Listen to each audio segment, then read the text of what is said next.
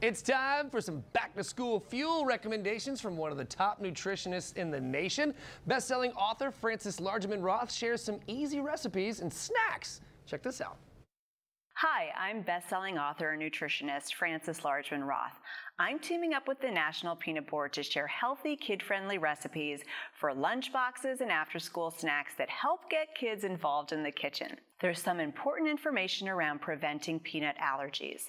According to guidelines, introducing baby-safe peanut foods beginning around 4 to 6 months and keeping peanut foods in the diet regularly can help prevent peanut allergies. One of my go-to favorite recipes, peanut butter apple oatmeal muffins, perfect for busy mornings or after school. They're full of fall flavors and easy to make. Get the kids involved with mixing the batter and prepping the muffin tins.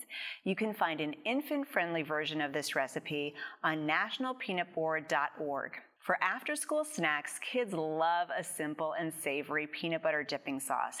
It's easy and quick to whip up. Then help the kids chop fruits and veggies for dipping. As a nutritionist, I love that this recipe pairs protein with fruits and veggies for a well-rounded snack. For a lunchbox meal or family dinner, take chicken tenders to the next level with peanut flour and chopped peanuts. These crazy chicken tenders offer an added boost of protein and fiber to round out any meal. Peanuts are a nutrient-dense, plant-based protein and have the highest protein content of any nut. They also have fiber and over 30 essential micronutrients, the perfect healthy addition to meals for both kids and adults. I'm registered dietitian Frances Largeman Roth.